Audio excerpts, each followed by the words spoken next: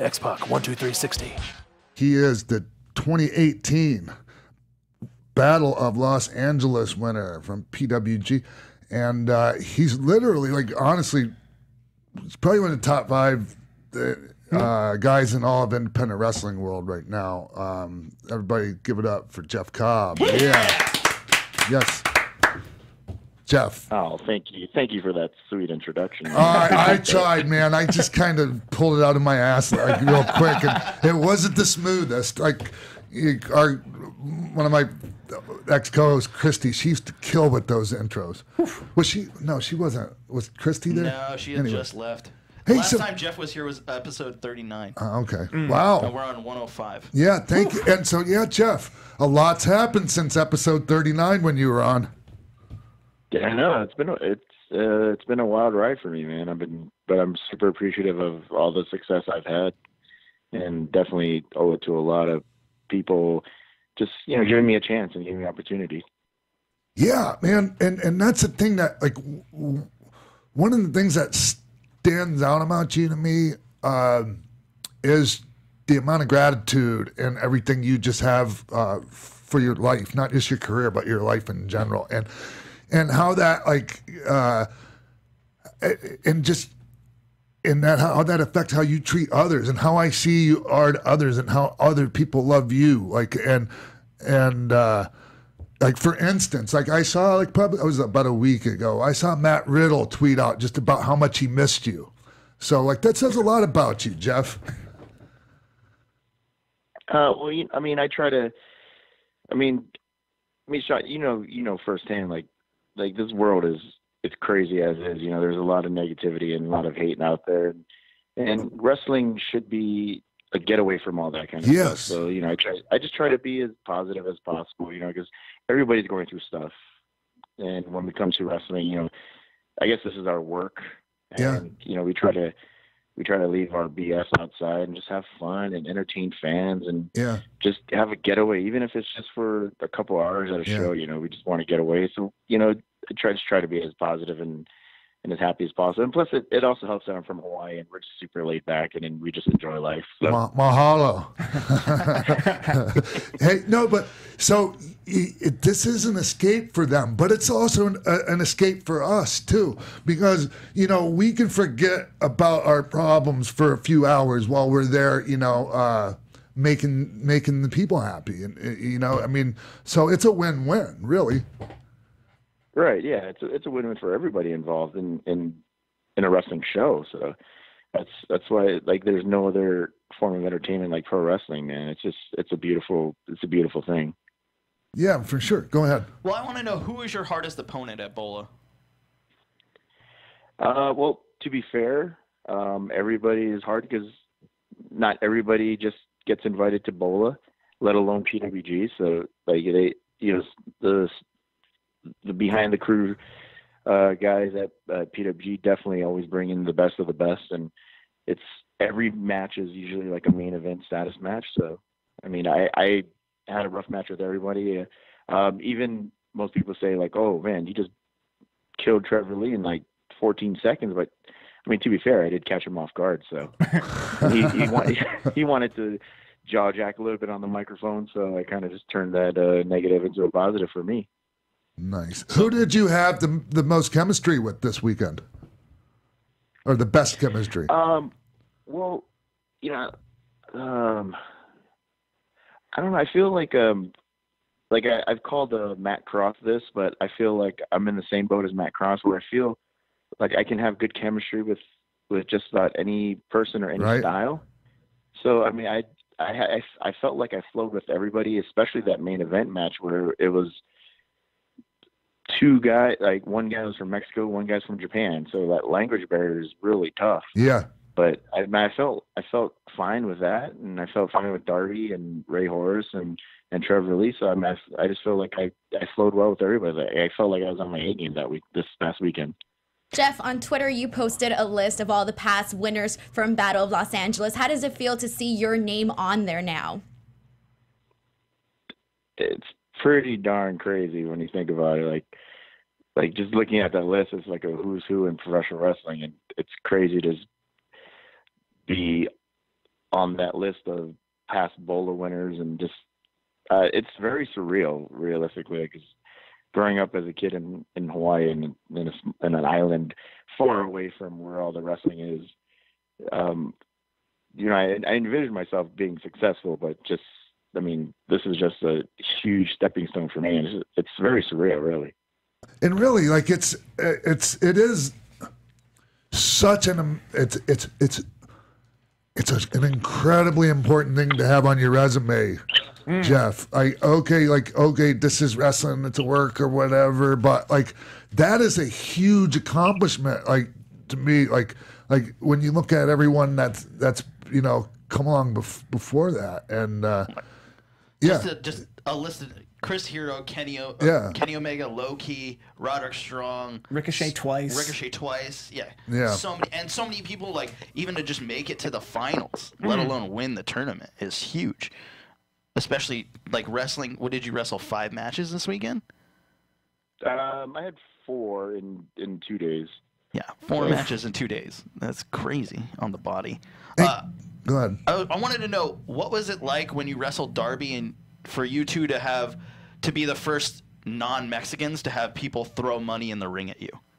Because usually that's a Mexican thing at PWG. All the lucha guys, they throw money in the ring after the match if they like the match. But Darby and Jeff were the first Americans to have that done. Well, I mean, it depends on who you ask. I guess I can be considered of Spanish descent, but I don't. It's weird. Like I don't.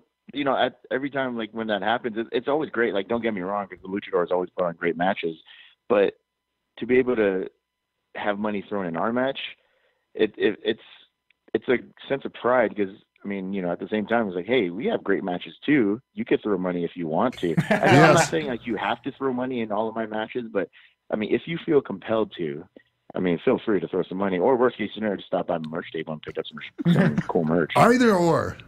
Yeah. Like, show your support if you like or my both. match. Or just have your Venmo on your trunks. Just make sure cover all the bases. Hey, okay. So, how much money did you guys split up? For me and Darby. Yeah. Gee, I don't remember.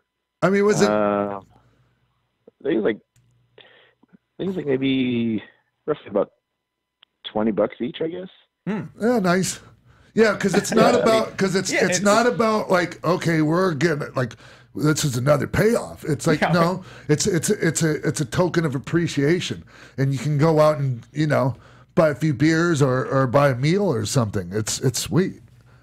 Yeah, well, I mean, I used to get it done sometimes too. I don't go into any of my matches expecting money to get thrown at me. My goal every show is to steal the show and make people who are on the fence about me personally just change their mind. I'm like, okay, well, Jeff's like, if someone doesn't view me as a quote unquote top talent, then my goal is to have them change their mind and go, well, damn it, I was wrong. So that's my goal. Like, my goal is not to make extra money, but I mean, it's just a little icing on the cake, if you will. Yeah. Hey, so I've been like paying attention to your matches since, since was it not last?